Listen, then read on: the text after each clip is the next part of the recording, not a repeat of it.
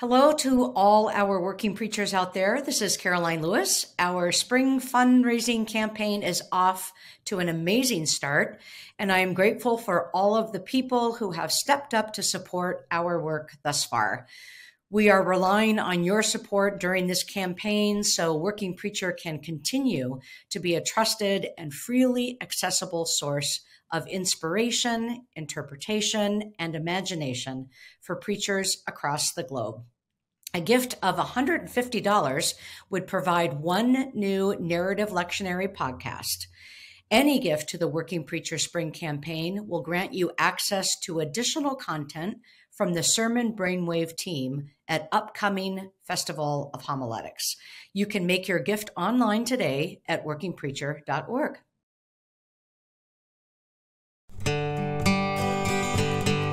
Welcome to I Love to Tell the Story, a podcast on the Narrative Lectionary. I'm Rolf Jacobson.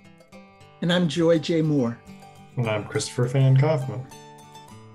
Today we're doing the podcast for May 14th, 2023, and our text is Romans chapter 3, 28 through 30, and the central text is chapter 5, 1 through 11.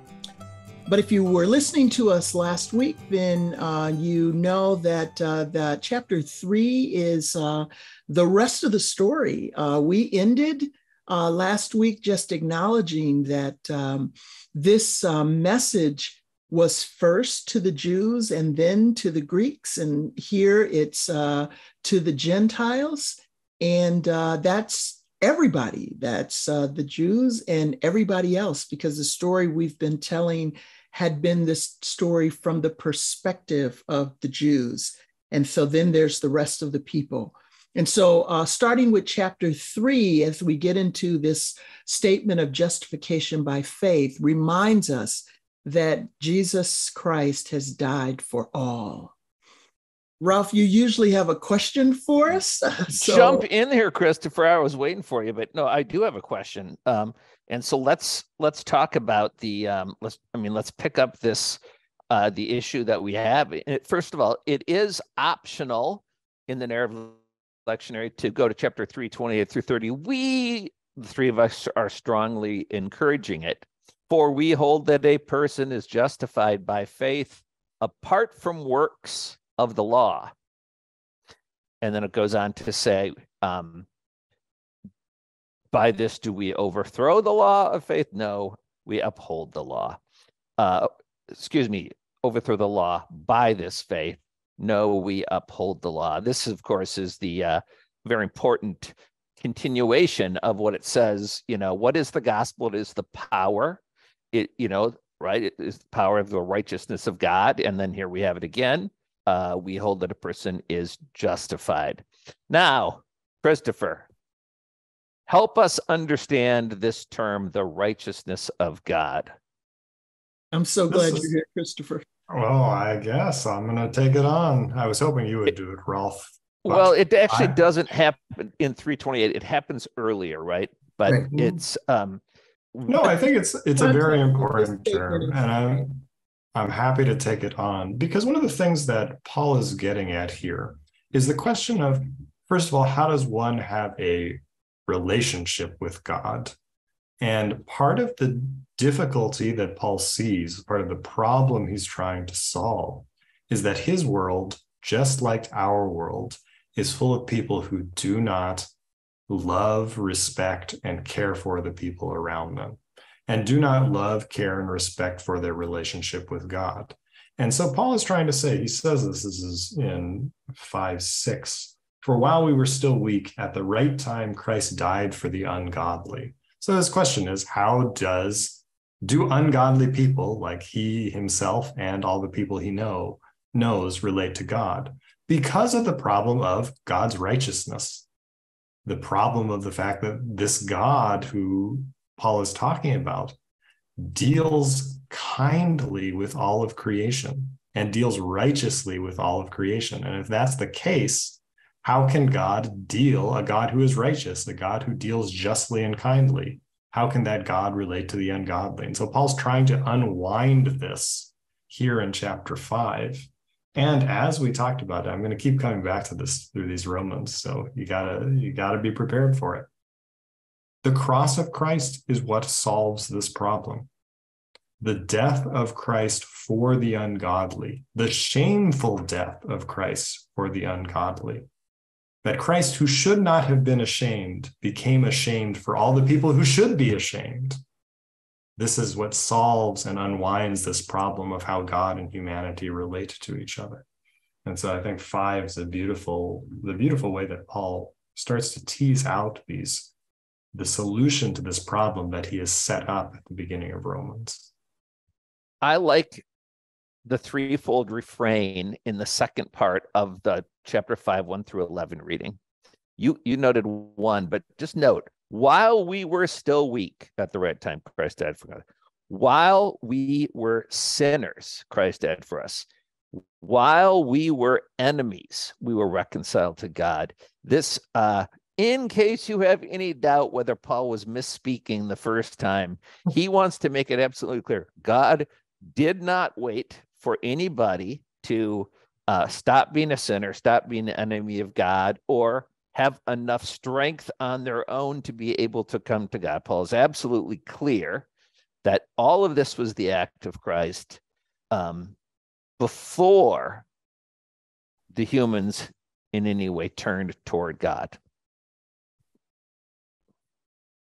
And the statement that is in the first 5 verses of chapter 5, where we begin this, we get this sense of that we are boasting in our suffering, knowing that it produces endurance, and that it produces character, and that produces hope, and that hope does not disappoint us.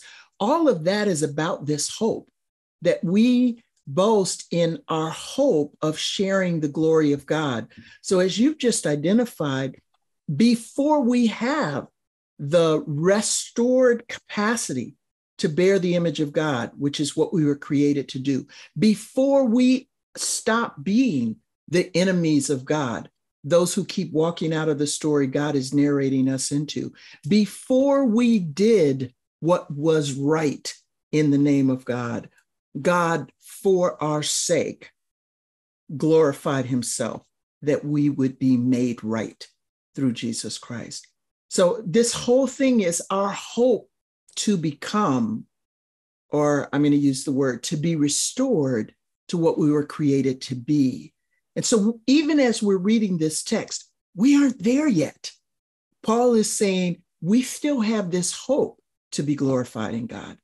I think that bears some recognition today, because we sometimes forget and think that we've arrived as soon as we say, I believe. We still have a journey to go. That's, thank you so much. I'd like to say 2 things in conversation with that. The first thing I want to say is, and Kristofer and I got in trouble last fall when we taught a class together. At a certain point, we were so often so critical of the NRSV translation that I think some of the students decided no translation was acceptable, and therefore could you actually even know the Word of God? So maybe we were too far. I do get a little worried when they sneak words in there. So when I look at the Greek, the word share is not in there. So we boast in the hope of the glory of God. Now, you tell me if I'm just wrong about that, Kristofer. Now, so I think it's trying to take the dative relationship and say, what does it mean to hope in the glory of God, or something like that? Kristofer, help me out. Yeah, which share, verse is this again? 5. No, verse 2. Yes, the end of verse 2. Right. It says, and we boast in our hope of sharing the glory of God. That's what it says in the RSV, but the word sharing, I don't see it in the Greek unless I'm missing it, but that's why I asked my New Testament colleague. I tell this to my Greek students all the time. If you don't see it, it's usually not because you're missing it. It's usually because somebody has added it. And this is a case of this where they're trying to clarify, to put the best construction on the translator of the NRSV. They're trying to clarify what it very literally says. We boast in hope of the glory of God. And so the question is, of course, what does it mean in the hope of the glory of God? They've construed it in this kind of, we will share in that glory in some ways. And I think that is one way you can construe that. I think you can also think of it, we can hope in, or we boast in the hope that God will reveal glory. And Paul's letters are kind of suffused with this apocalyptic language about the revelation of glory. So that's another way we can read this. But it's important to know that when we translate, we often have to make decisions about how we try to get across what we think is going on in the original text. So I think that's a great example of that there. I also want to put out one other thing. Joy, I think this is what you were saying, that this sequence that Paul names, we boast in our sufferings. Okay, nobody in the ancient world boasted in their sufferings. We boast in our sufferings. He says, knowing that suffering produces endurance, endurance produces character, character produces hope, but that hope is back to the glory of God, as your point is. I also want to say this sequence is not normative for all suffering. I don't think Paul is saying, hey, all suffering produces character or endurance, and all endurance produces character, and all. He doesn't mean that way. He certainly, certain people who are suffering at certain points in their life, especially at the end of their life, it's not producing endurance or character. So just I get worried because some people I hear make this this is how you do these things. It's this, it's sort of this sequence of suffering. And I just want to warn against that and do what you did, Joy, and point out that Christian hope is a particular hope in the glory of God. Thank you for that, because I also do not want to suggest that sequencing, but I do want to hold to the fact that it is the hope in the glory of God. That's the conversation that this is about. And that circles back with what we've been talking about the last couple of weeks about what is happening here in Rome. And what is Paul saying that is disruptive to this empire's way of thinking? Could I get a little bit technical about our Greek text now? Please. Because we already got into it. One of the things... I hope you're going to talk about verse 1. No, I'm going to talk about this boasting and this suffering. So one of the things that Paul is notable for, and that makes him somewhat hard to read, is he loves parallel clauses. And what I mean by that is he'll say one thing, and then he'll say another thing that is related to it. Right. But here's one of the difficulties, and this is one of the things that is very hard for us as English speakers to understand about Greek, is that very often the second clause in the parallelism is meant to recapitulate something in the first clause. But in Greek, you can leave the words out. So he says, we boast in our hope of sharing the glory. We boast in our hope of the glory of God. And then he says, not only that, but we also boast, and I think you should read there, parentheses, in the hope of the glory of God through our sufferings, knowing that suffering produces endurance, endurance produces character, and character produces hope. He very often does this, where he'll leave out the thing that you as the reader are supposed to supply. And I think, again, it's not two different kinds of boasting. It's both boasting in the glory of God, and one that's boasting in the hope of the glory of God has a particular result. So again, that's a little bit technical, but I think it's important. This is going to show up again and again as you read Romans, are these parallel clauses where something is left out of the second one that you have to go back and say, wait a second, this needs to be added there so we understand the argument Paul is making. I think this is important also, Kristofer, because it prevents the reading that Rolf was cautioning us against, because it is centering this on the hope and the glory of God. And by putting it back in, it becomes central again, as opposed to our reading, which acts as if, as you were just saying, a different kind of hope, a different kind of boasting. And that boasting is in, and that's the reading that we do not want people to take. Maybe I could close with just two final things that build on what you've been saying here. And that is verse 1 of chapter 5. Why did I think you were going to go there? We have peace with God.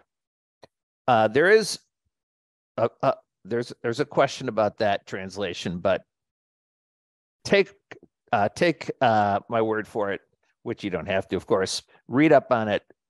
There's lots of places. Paul is saying we already have this, and he makes it clear in what we've already talked about. While we have peace with God. If you have any doubt that you have peace with God, go to this verse. God is not your enemy. God is not eager to condemn you to hell. We have peace with God because we're justified by faith through Jesus Christ.